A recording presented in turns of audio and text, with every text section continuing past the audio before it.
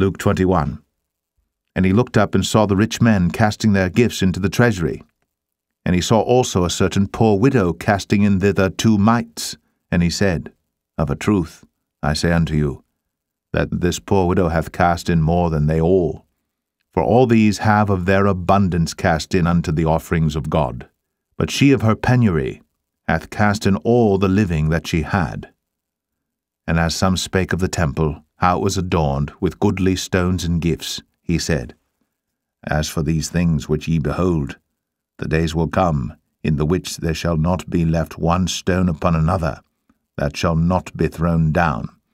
And they asked him, saying, Master, but when shall these things be? And what sign will there be when these things shall come to pass? And he said, Take heed that ye be not deceived. For many shall come in my name, saying, I am Christ, and the time draweth near. Go ye not therefore after them. But when ye shall hear of wars and commotions, be not terrified, for these things must first come to pass, but the end is not by and by. Then said he unto them, Nation shall rise against nation, and kingdom against kingdom.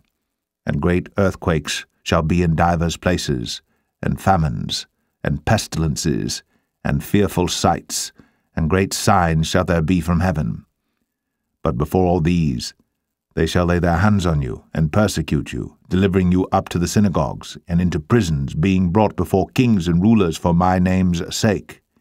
And it shall turn to you for a testimony. Settle it therefore in your hearts, not to meditate before what ye shall answer.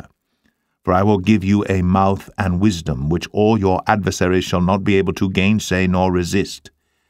And ye shall be betrayed, both by parents and brethren, and kinsfolks and friends. And some of you shall they cause to be put to death.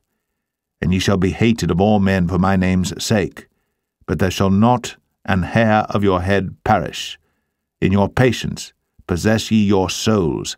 And when ye shall see Jerusalem compassed with armies, then know that the desolation thereof is nigh. Then let them which are in Judea flee to the mountains, and let them which are in the midst of it depart out, and let not them that are in the countries enter therein too. For these be the days of vengeance, that all things which are written may be fulfilled. But woe unto them that are with child, and to them that give suck in those days. For there shall be great distress in the land, and wrath upon this people. And they shall fall by the edge of the sword, and shall be led away captive into all nations.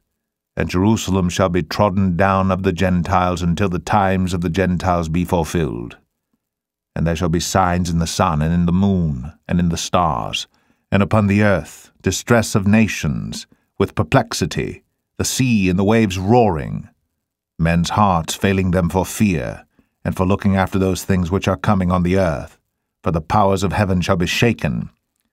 And then shall they see the Son of Man coming in a cloud with power and great glory.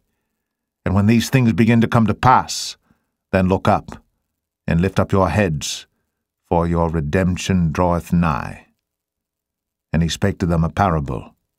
Behold the fig tree, and all the trees. When they now shoot forth, ye see and know of your own selves that summer is now nigh at hand. So likewise ye, when ye see these things come to pass, know ye that the kingdom of God is nigh at hand. Verily I say unto you, this generation shall not pass away till all be fulfilled. Heaven and earth shall pass away, but my word shall not pass away. And take heed to yourselves, lest at any time your hearts be overcharged with surfeiting, and drunkenness, and cares of this life, and so that day come upon you unawares. For as a snare shall it come on all of them that dwell on the face of the whole earth. Watch ye therefore, and pray always that ye may be accounted worthy to escape all these things that shall come to pass, and to stand before the Son of Man. And in the daytime he was teaching in the temple, and at night he went out, and abode in the mount that is called the Mount of Olives. And all the people came early in the morning to him in the temple, for to hear him.